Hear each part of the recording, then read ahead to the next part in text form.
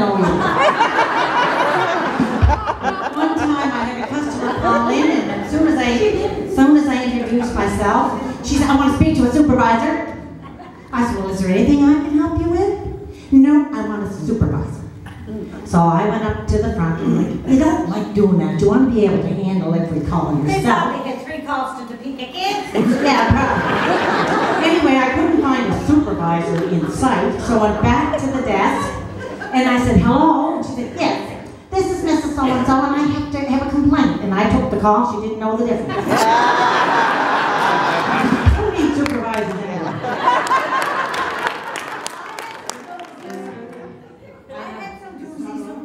Are you speaking about me? Get back to work. Turn your mic on. Yes, I do. Now you do. It says on. No, it says off now. Testing. Turn it on now. Honest to God, it says O-N. It's awful good to see our supervisors. Now it's off.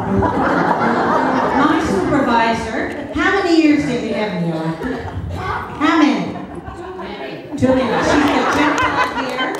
She said, I'll be glad when you retire because she said, I'm losing a lot of money dyeing my hair because of you. Either